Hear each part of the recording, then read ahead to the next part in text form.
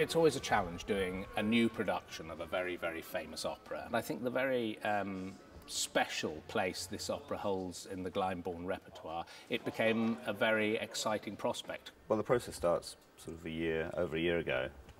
We first get kind of asked to come in and do the work, and we knew that we wanted to do, you know, we had a great time here doing Billy Bard and wanted to do something equally ambitious. And we are, in 2012, coming with a new production for a new century of probably the greatest opera ever written.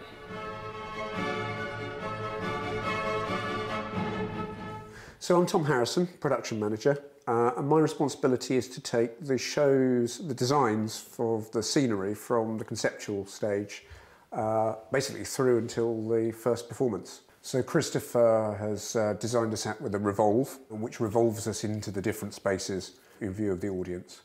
What Christopher's designed is very architectural, based on Spanish Moorish architecture. So there's an awful lot of detail. So the great challenge is to deliver those architectural details in scenic terms.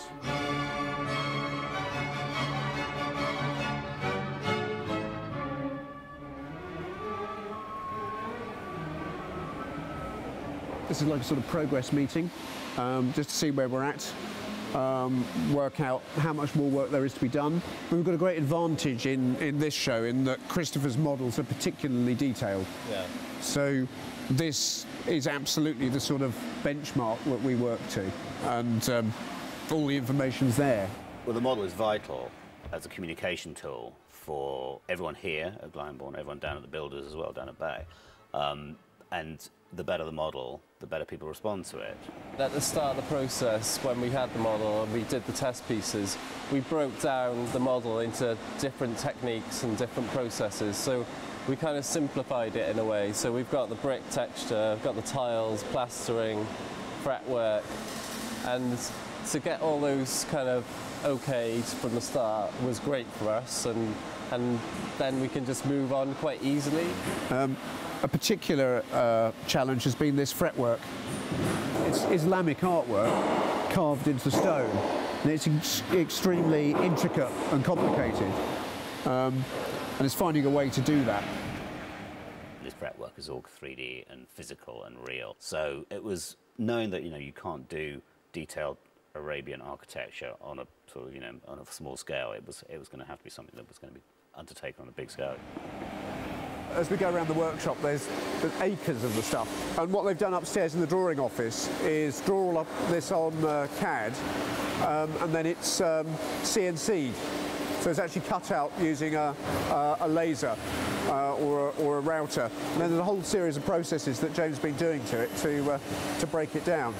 Yeah, we've been using a mixture of acetone, which is a solvent that we kind of flick on and it breaks down, eats away into the surface. So it kind of ends up like this.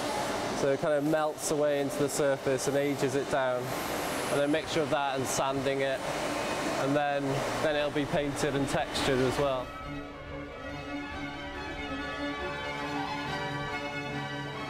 Believe it or not, we're only a fortnight away from the fit-up now. So the steel work is next door being fabricated, and hopefully the majority of this will be fitted together here before it's loaded onto lorries to come down to Glyndebourne.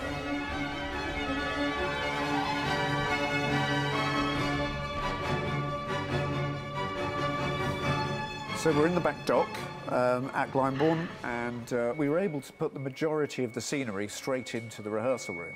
So from day one, all of the artists were able to see the quality of work that had been done up at Bay and really work with the space. I remember I was keeping touching walls and objects because it just seemed unreal. I just thought it was one of the best sets I've ever seen in my life. The level of detail on it is fantastic, and the attention to detail and the kind of the quality of the workmanship is unparalleled. It's absolutely beautiful. No denying that this is a big piece, but it works. We've got a great revolve that revolves everything into the space. And working with Michael and Christopher, the process is very, very clear. everyone at Glyndebourne, many of them who know the piece very, very well, have been wonderful at embracing a new production with a new interpretation, taking it to hopefully a very new audience.